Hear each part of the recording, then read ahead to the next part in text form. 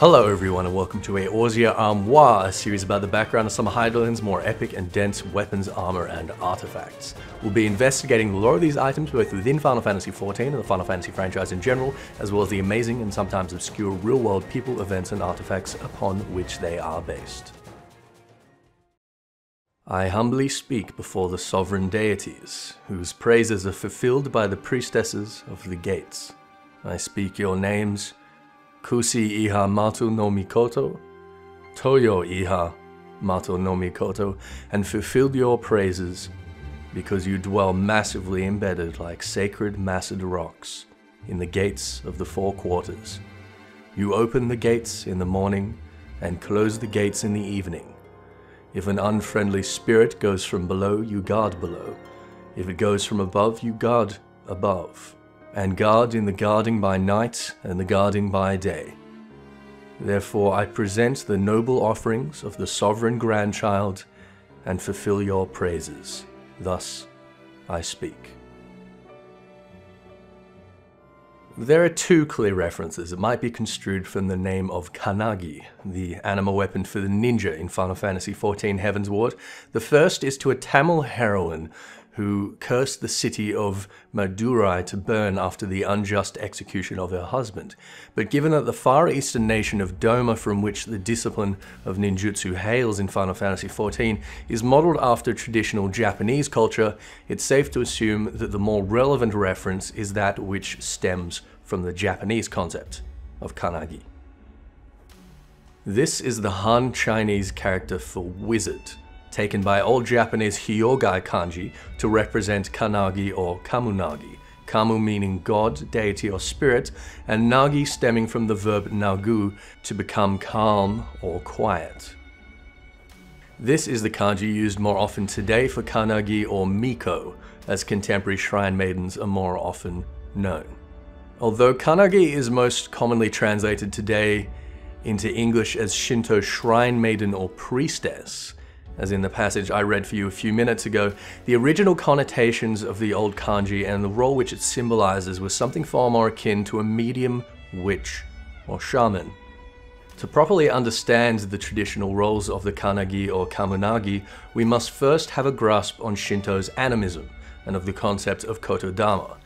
Animism is a quality that the Shinto faith shares with polytheism, panentheism, and other shamanistic traditions. It is in essence an extension of substance dualism beyond the human being to other animals, plants, and objects. That is to say, non-human entities also possess a spirit or soul, or as the Greeks might call it, an anima. Trees, rocks, waters, creatures all possess a spirit, some friendly and some malicious, and it is the role of the Kannagi to act as an intermediary between these spirits and the people that the Kannagi represents and, when necessary, to pacify them. Different kinds of Kannagi are responsible for serving different kinds of deities. For example, the Oho-Mi Kamunagi leads the worship of the 8 spirits that protect the imperial court. The Mikado no Mi Kamunagi serves the spirits that guard the entrances to the imperial palace. Different regional Kannagi commune with various spirits and deities that reside in and represent everything around the local temple. The proper distinction between a Kannagi and a Miko is that the Kannagi represents the imperial court and its interests directly, whereas the Miko work in service to the common peoples. Kotodama, literally word spirit, is the primary means through which a Kannagi reaches out to the spirit. The supposition behind this practice is that spoken words and sounds can have mystical, manipulative, and binding effects on both corporeal and noumenal environments and entities. We might therefore think of the prayers that Kannagi offer to the spirits as utterances of magical spells, and they understandably require a great deal of precision and discipline. It is worth noting here that although the ninja wields the Kannagi daggers, their background might make them seem more appropriate tools for a disciple of magic, particularly for the conjurer that negotiates with and communes the will of the elemental spirits of the 12's wood to the people that dwell therein. We have, however, already established that the spirits which the traditional Japanese Kannagi serve are analogous to anima, and it is no happy accident that the attendant anima of our weapon takes a form identical to this manifestation of an elemental from 1.0. So what does this tell us? Well, the anima of our anima weapon, although it isn't necessarily born in the same way as the elementals, it is certainly the same kind of numinal creature.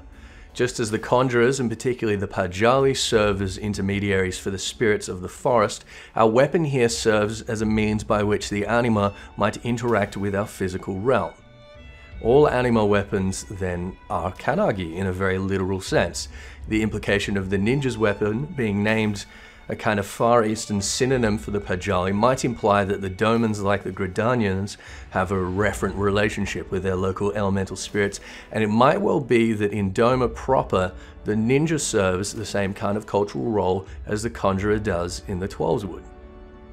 Given that the lore we have already seen of the ninja involves a good deal of mysticism, and that the ninja's mudras are literally a sign language form of Kododama, I believe that this is a reasonable and compelling theory, but I would of course love to hear your thoughts and ideas on this topic below. And that's all we have for today. Do once again feel free to leave a comment, like, subscribe and share if you feel like supporting the channel.